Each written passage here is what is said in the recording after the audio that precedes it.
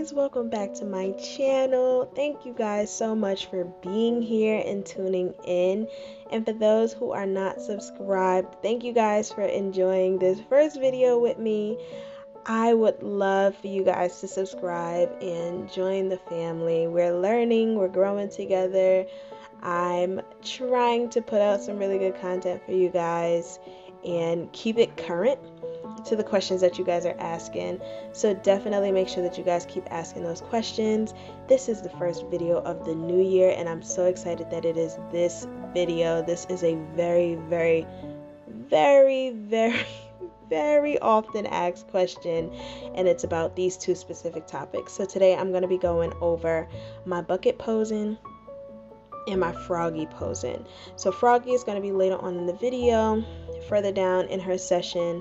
At this point, this is when my studio wasn't done and I was doing a different workflow. So you'll actually be seeing me work on a bean bag, which you guys know I've gotten rid of my bean bag probably over a year ago, and I'm with tabletop now. So here you see basically me going to pad the bucket, and I'm using this sounds so terrible, but what is a knockoff version of the Freeform, which was from AliExpress. Now I did this haul a while ago on my channel. You guys can always go back and look at it, but I did this haul a while ago, and in the haul was this piece, and I'm not gonna lie, I swear by it. I still use it. It does not compare to the Freeform by any means. It is definitely not so malleable in the way that it has that metal piece in it, but it still works. So I'm padding the bucket. I put a bean in there, and you'll see a little later that I'm going to add another bean because she's tiny. So I would say you need to stuff your bucket based on how small or big your baby is. Now, of course, the bigger the baby, they can fill up the bucket themselves on top of this padding. But if your baby is small like she is, and she wasn't small, she's just the average size of a newborn, but she was actually a little smaller than the babies I usually get, which is totally fine. She's perfect. So I just padded it again with another bean just to lift her butt up a little bit so that her head was positioned well. And I'm basically just, keeping her asleep, moving some things off, getting her blanket off, and putting her legs in formation so that I can put her straight into the bucket. Now again, I left this in full time, so this video is going to be a little lengthy just so that you guys can see, like, it's not as fast as I show. So I have seen a few comments where it's like, how long does this actually take? Like, how long does a newborn session actually take? And it could vary. Her session was around 2.5, almost 3 hours, but we got through a lot, and she had an older sibling, a 5-year-old. So we did quite a bit, but this is one of the setups that I absolutely loved. And I wanted to be able to show you guys exactly what I did. Now, thinking back now, this is a terrible angle because you can't really see me put her in the bucket. So I put their legs right up against my body, and I usually position their arms, at least one, underneath their chin so I don't have to disrupt them so much when I go to put them in the bucket. Now I do this so that they can settle into that position, so that when I put them in the bucket, it's not something foreign. It's not that they have to settle into it in the bucket.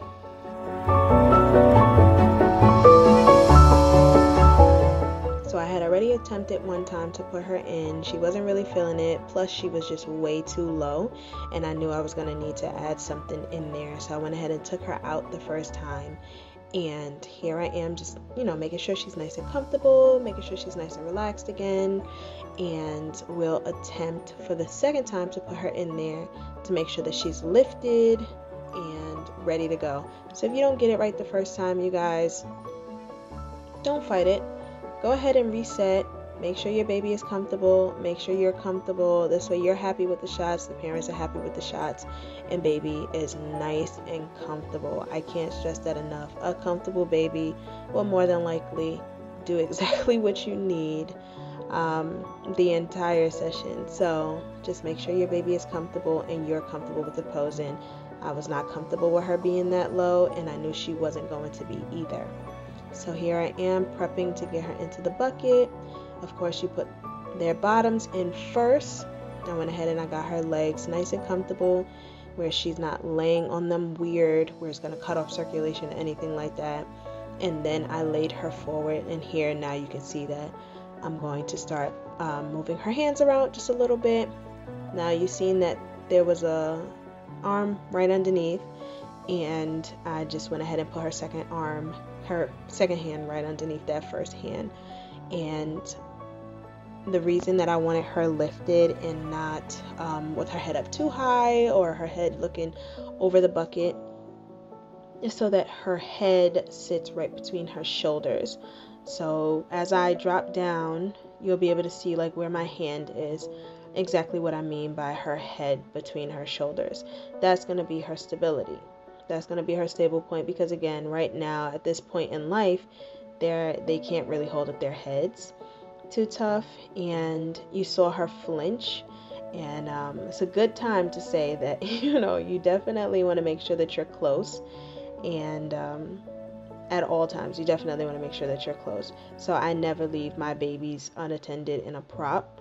I'm always right there, either with a hand coming to spot them, or maybe mom and dad is watching over them. But you don't ever want to really leave your baby in a prop unattended. It could be very dangerous. So I adjusted her arm just a little bit. This way her head was nice and lifted. And now I'm going to put on her tie back. Now some people put them on before they get them settled into a pose, just because you really don't want to mess with them too much in a pose. I totally understand that. But with this, as you guys saw that I pulled her out of the prop earlier, that could have very well shifted the headband or shifted the bonnet, whatever she was wearing. And instead of fighting with a bonnet, a baby who's trying to go back to sleep, and you're trying to get them in the pose, I always aim to go ahead and shoot for posing them properly, and then adding the headband, or then adding the crown, flower crown, whatever the case may be. So always want to shoot down during these poses. And as you can see, again, I'm spotting. Even as I'm getting up, I'm spotting to make sure she's good, to make sure her head is good, that she's not going to move anywhere. And I wanted to just fix her diaper, because I know I was getting a lot of that. So I just wanted to make sure that I didn't get too much of the diaper. Getting a little bit of the diaper is fine, because in the end it kind of looks like they have on clothing. But getting too much of the diaper was definitely going to bug me out a little bit in post-production. So again, perfect your shot. This way, when it's time to retouch, you don't have a whole bunch to do. So I'm getting different angles. I'm making sure that I shoot down on poses like this, where their face is shooting up, facing more upward. This way you do not shoot up their nose. It's not a flattering angle. We definitely want every angle to be absolutely beautiful and well photographed. So you definitely usually want to shoot downward on a face, especially a little one.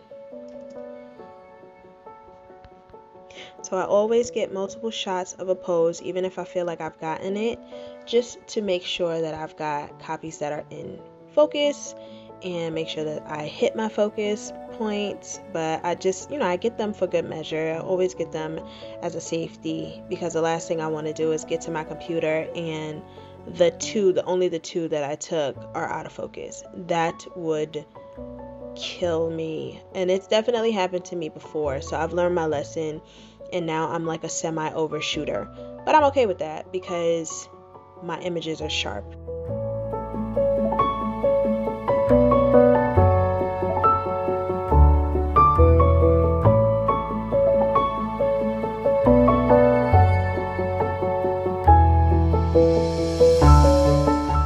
Now again, I'm leaving it in real time, which again makes the video very lengthy, but I kind of want to give you guys a little bit of realism, so that you can see exactly like how long this takes, and how much patience this requires, and how much skill goes into actually posing this baby's one. You see, as she's moving, but not one point does she wake up. Now at one point, is she crying? And then there's some soothing methods that I use to go ahead and get her back to sleep. So again, there is no sound on the video on purpose, because like I said, she has a little brother who was playing. Mom, dad, and I are talking. So I just want their session to be kind of theirs, but she did allow me to record bits and pieces of her session, which I totally appreciate. So here I'm just, chatting with mom, making sure she's comfortable, making sure she's happy with everything, and changing the pose at the same time. So there's a big reason why I chat with my clients during their session. And granted, I like to talk. It's just one thing I really do love human interaction. So I really enjoy talking, but this also gives them some type of peace of mind, and it also makes them feel included.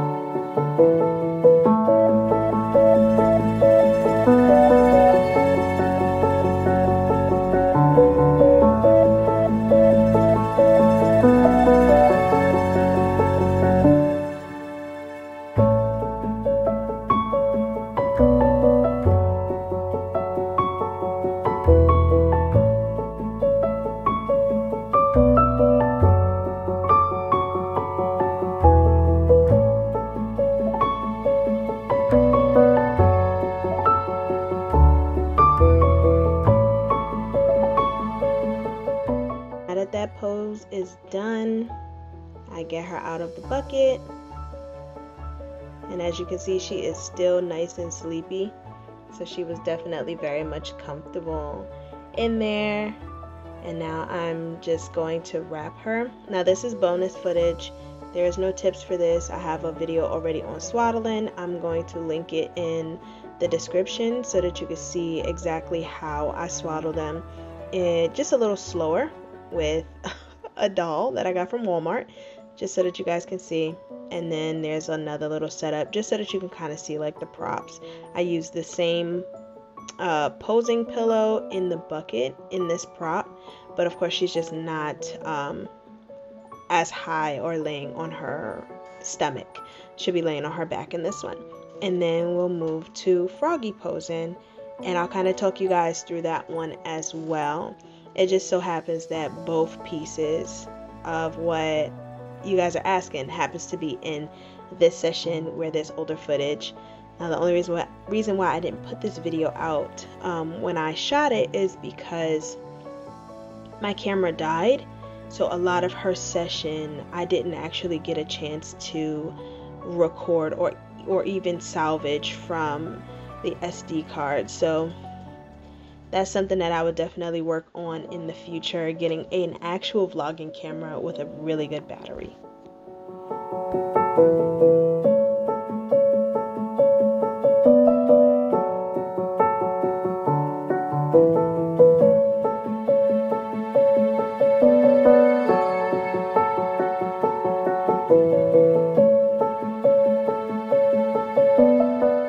Okay, so here you see me moving my light around. Again, I'm still talking to the parents, keeping them nice and engaged. And I'm just changing over my setup right now to do her beanbag poses. Now this is when my workflow was a lot different. I would usually do my props first and then go ahead to my beanbag. But I have since changed that. So here I am setting up for the Froggy. This is the second most asked about setup, is the Froggy. And basically because so many people teach you how to do it with a second set of hands, which again I totally recommend. My first couple of Froggies were done with my friend Natalie. She's a photographer further in Palm Coast, Florida. She would literally drive 2 hours to come help me with a newborn session, and this way I could get that Froggy pose. And then one day, while she was there with me, I was like, well, hey, still spot, but let me see if I can do it by myself so that you don't have to keep doing this, driving 2 hours, which I totally appreciated. So here, I pulled the camera view in a little closer just so that you can see exactly what I do. So you saw me set up the little layer that I use under them. It just props them up just a little bit more. Now underneath the beanbag fabric, of course you can't see it, but there is a bean right where her feet are going to be behind her elbows. There's a bean there so that is like her legs are lifted, so it's not so much tension on her spine, which of course you don't want. And I place her hands around her cheeks, and I make sure that they're nice and relaxed, because babies will scratch themselves and actually like really injure themselves. So here you see I have her supported, not at all is her own weight, supported by her own arms. Let's be real, these are babies. That's not really a smart idea. Some people do it. You're not going to see it done here. So I have her, and I have her nice and dipped down in the back, so her butt is a little lower than her ankles and her elbows. So right now I'm just making sure she's in her position, still talking to mom. Still talking to mom, always talking to mom. But right now she's nice and comfortable. She's in the position.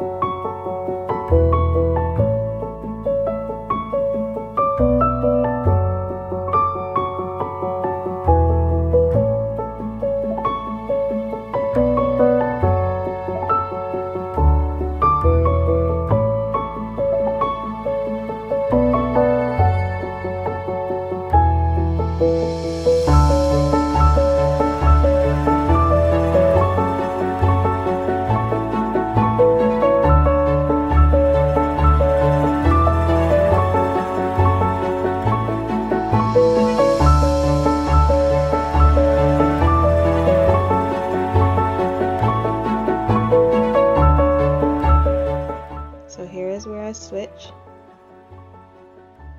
And as you can see, I aimed for the bone part.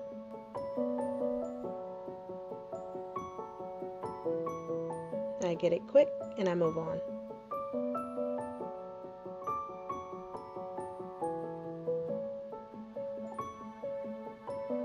And just like that, that's how you achieve it by yourself. Now sometimes if I want to do multiples and like get a side view, then maybe I'll go ahead and change the headband or change to a crown of some sort. But here I knew that, you know, she was nice and sleepy, so I wanted to go ahead and get her into her next pose, especially because she's so tiny, she's so sweet. So you guys can enjoy the rest of the video and see how I transition through the rest of her, just this part of her beanbag posing basically.